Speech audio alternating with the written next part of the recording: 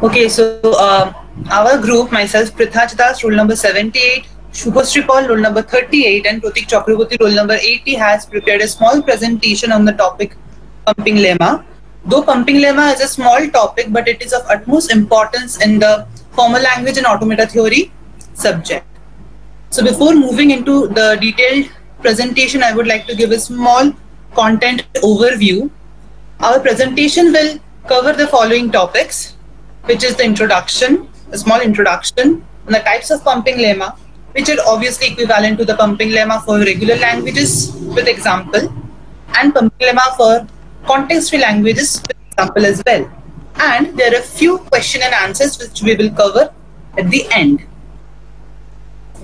So moving on to the introduction, the pumping lemma for regular languages is actually mean that if a string V is pumped, that is, if V is inserted in any number of times, the resultant string still remains in the language itself. The pumping lemma is actually used to prove that the language is not regular. So if a language is regular, it always satisfies the pumping lemma. So it is actually used to prove that the irregularity of a language. On the other hand, pumping lemma for the context-free language states that for any context-free language L, it is possible to find two substrings that can be pumped any number of times and still be in the same language. For any language L, we can break the strings into 5 parts and pump second and fourth substring, which is V and Y respectively. Pumping lemma here also is used to prove that the particular language is not context-free. So if any one string does not satisfy its conditions, then the language is not context-free at all. As I told earlier, we will be covering two particular topics, that is pumping lemma for regular language and pumping lemma for context-free language in this particular presentation.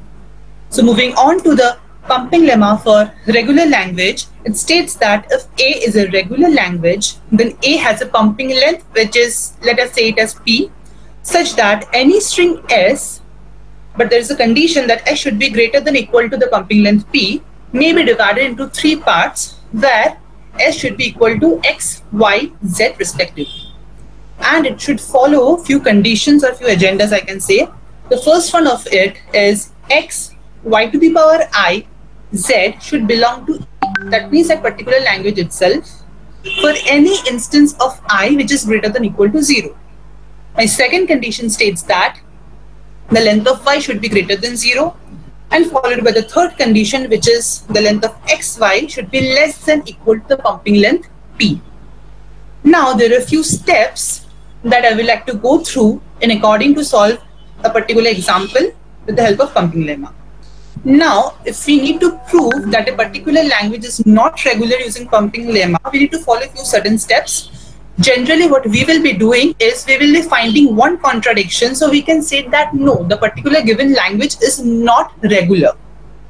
So, beforehand, we need to assume that A, that is my particular language, is regular and it should have a certain pumping length, for example, P. Now, all the strings longer than the pumping length P can be pumped when the length of S is greater than or equal to the pumping length P. Now I need to find an instance, an example, string S in my particular language A such that the length of S should be greater than or equal to P. Now the example which we took, the string S, we can divide it into 3 parts, X, Y and Z respectively. Now since our first condition was that we need to show that X, Y to the power I and Z does not belong to A for some value of I. Then we need to consider all the ways that S can be divided into X, Y and Z. Finally, we can show that none of this can satisfy all the 3 pumping conditions at the same time. It can satisfy few pumping conditions, but not all the 3 at the same instance. So finally, I can conclude that S cannot be pumped. So I immediately find a contradiction. So I can finally give my verdict that the language which we were been given is not regular. So let's just do an example on this particular topic. So I have been given a language A which is equal to A to the power n, B to the power n, and n is greater than or equal to 0. I need to prove that this language is not regular, and I will be taking the help of pumping lemma to do so. Now, before I am assuming that the language A, which is equal to a to the power n and b to the power n, I am assuming beforehand that this particular language is regular. Now, it should be having a pumping length. So let's just say that the pumping length is p. Now, we are taking a string s. So I can replace a to the power n and b to the power n. Basically, I can replace n with p. So my s, the given string which we took as example, reduces to a to the power p, b to the power p. Now I am taking the value of p, the pumping length, I am taking it as 7. So my value becomes a to the power 7 and b to the power 7. So the string which we chose is actually none other than 7 a's followed by 7 b's. So I can be having 3 cases over here. Since I mentioned earlier that I need to show that x, y to the power I and z does not belong to A. Now here I is being raised to the power y, as we can see. So I will be focusing on y itself. In case 1, I'm taking that the y portion is actually entirely in the portion A. As we can see, there are 2 a's which belongs to A, but that is not the main thing. But the second portion, which is 4 a's, are belonging to y. So y does not have any b part in it. Y entirely lies in the section of A, and it is being followed by z, which is 1a and followed by 7b. Now I can be having case number 2 where my y is in the portion B. As we can see that x is being 7 a's and 2 b's, and the y portion is entirely lying on B, which is 4 b's itself. So there is no A portion, and followed by a Z portion which is only B. And it can be a case where y belongs both to the A portion and B portion of my particular string. So here, as we can see, that x is my 5 a's and y belongs to 2 a's and 2 b's. So y is having a combination of A and B itself, and followed by a Z portion. Now we'll be examining each case one by one. In case number 1, as I just mentioned, the y portion is entirely in A, that is my 4 a's.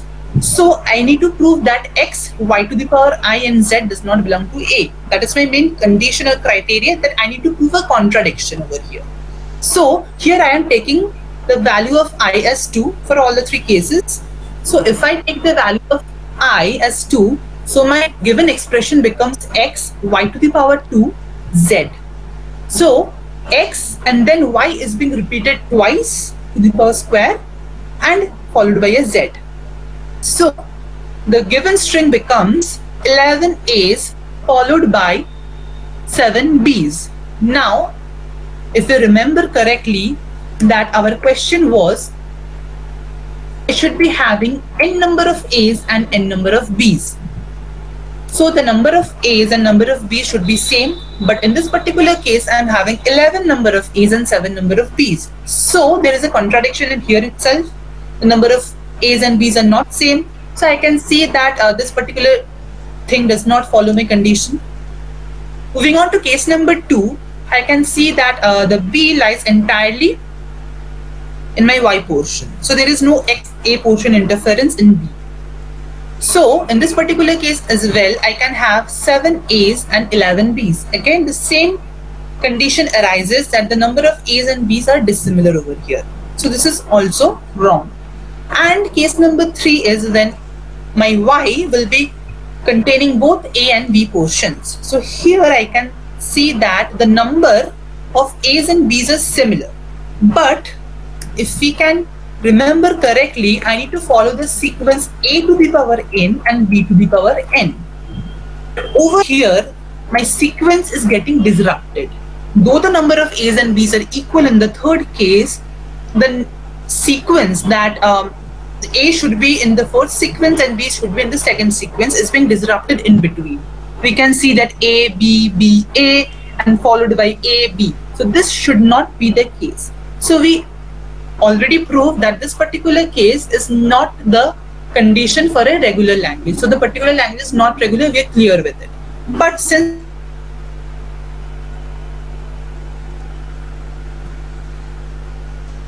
this one, that xy should be less than equal to p, let's just move on and check that.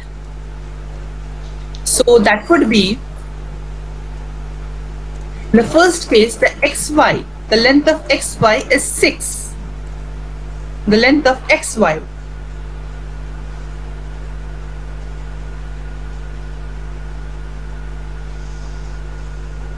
Moving on to the next question, the x and y becomes 13.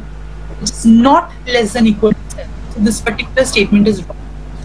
And the third case is also same, where the x and y portions are 9, which is not equal to 7, which is not less than equal to 7, so which is wrong as well. So this particular thing we can prove that the language which we took is not regular at all with the help of pumping lemma, since we proved a contradiction that all the three criteria or agendas cannot be fulfilled at the same instance of time. So I would like Subhasree to come up and continue with the rest of the presentation, please.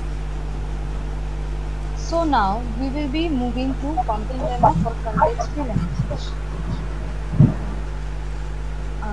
If A is a contextual language, then A has a pumping length P such that any string S where the length of S is greater or equal to P may be divided into 5 pieces, as in here mentioned, S equals to U, V, X, Y and Z, such that the following conditions are met.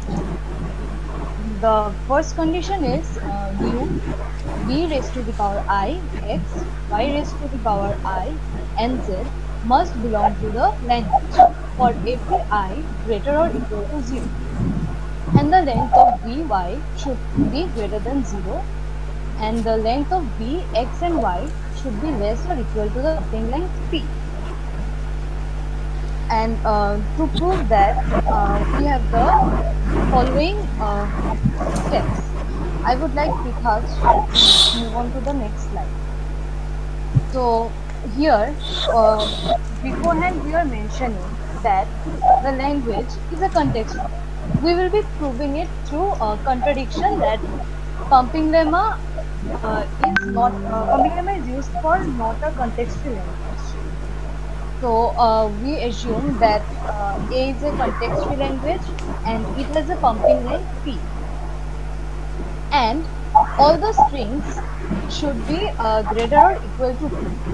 Now we will find a string S such that the length of S is greater or equal to P. Now will be dividing the S into 5 equal parts, not equal actually, but 5 parts. So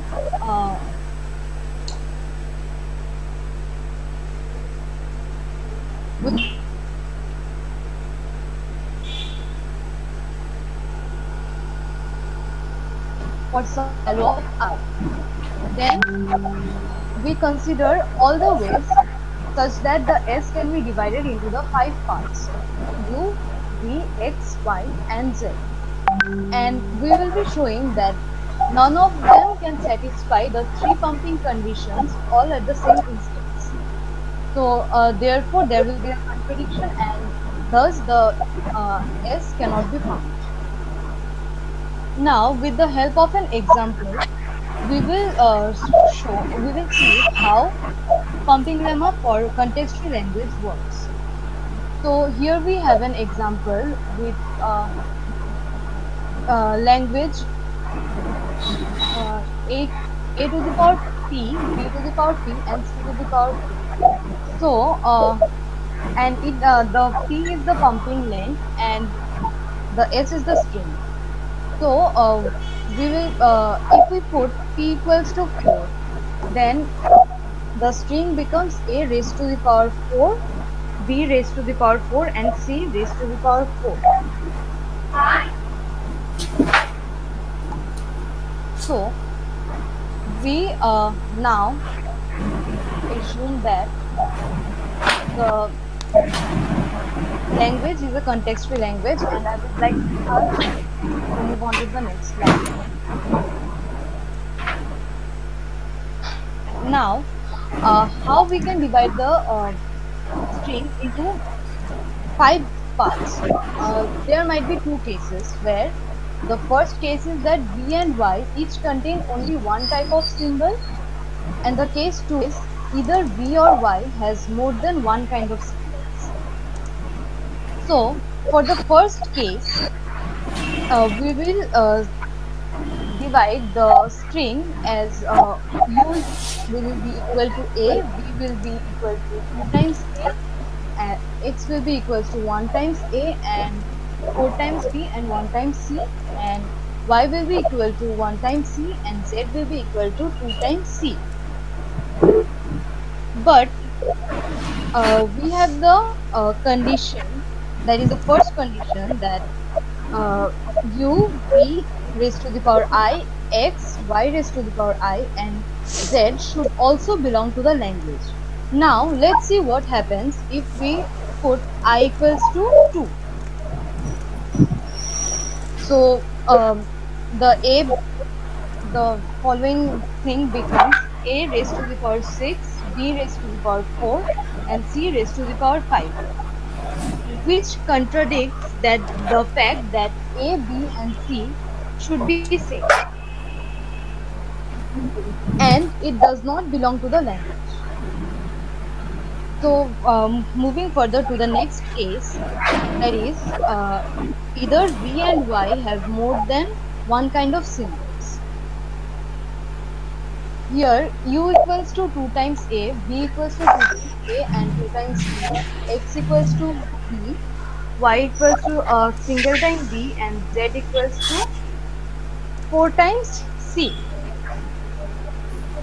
Now again, if we see that if we put the value of I as 2, we will be seeing that the solution comes to be as 4 times A, then 2 times B, then 2 times B, then 5 times B, then 4 times C, which does not follow the sequence of A raised to the power n, B raised to the power n, and C raised to the power n. So here is also a contradiction. So our assumption that L is a context-free language does not hold. So L is not a context-free language. Now I would like Pratik to continue with the next one.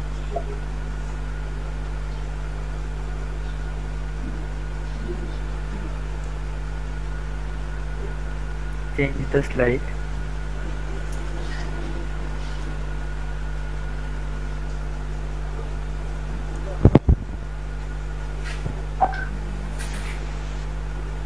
Yes.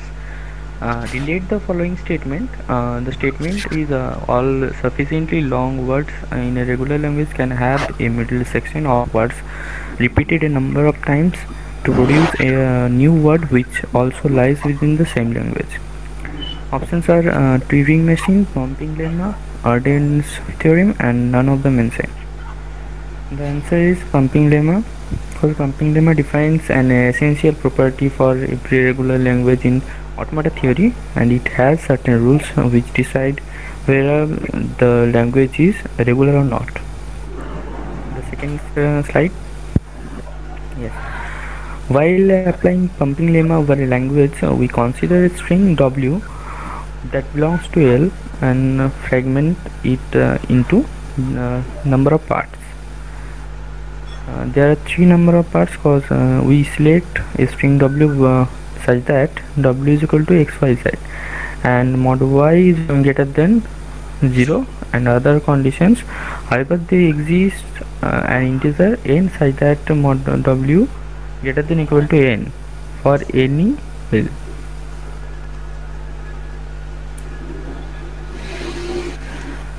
A language L satisfies the pumping lemma for regular language and also the pumping lemma for context-free language. Which of the following statement about L is true? L is necessary. A regular language is not true. L is necessarily a context-free language, but not necessarily a regular language. It's also not true. L is necessarily a non-regular language. It's also not true. So none of the above.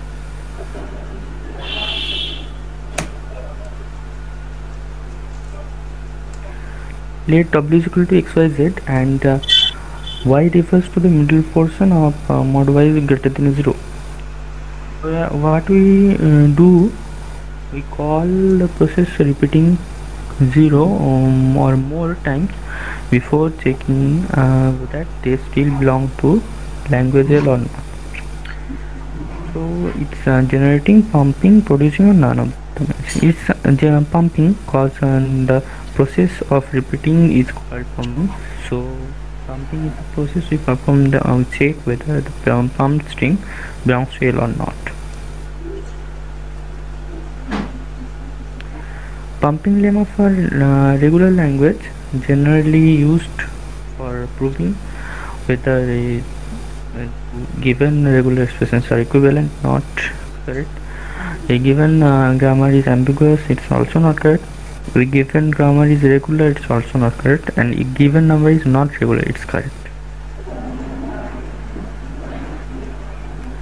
Fill in the blanks in terms of P, where P is the maximum string length in L. Statement is the finite automata language trivially satisfies the pumping lemma by having n is equal to, it's obviously p plus 1, because finite language trivially satisfies the pumping lemma by having n equally the maximum string length is L plus 1.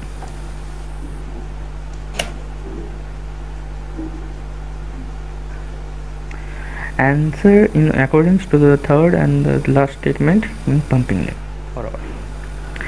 For all dash is x, y, where z belongs to L. It's not I is equal to I greater than 0, also not I less than 0, also not I less than equal to 0, I greater than equal to 0, because suppose L is a regular language, then there is an integer, and so that for any x belongs to L and mod x greater than equal to n, there is string the ubw, so that x is equal to ubw, mod ub less than equal to n, and mod b greater than equal to 0. For any m greater than 0, ubnw belongs to L.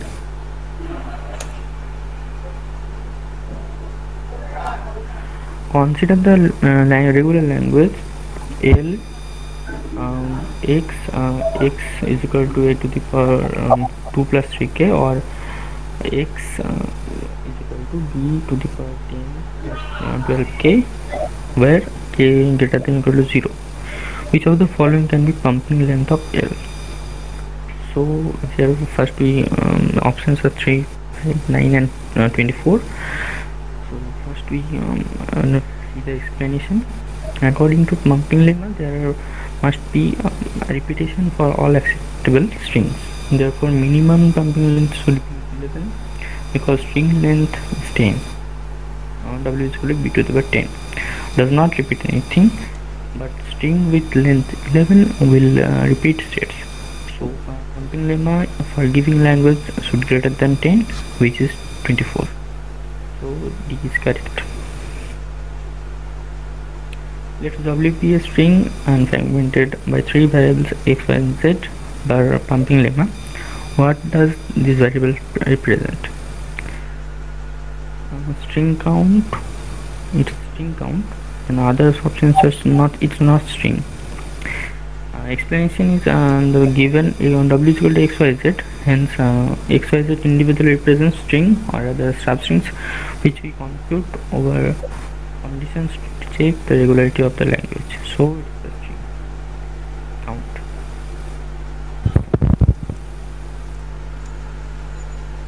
And the last question is, the logic of pumping lemma is good example of which? It's not divide conquer, not recursion, not iteration. It's example of pigeonhole principle.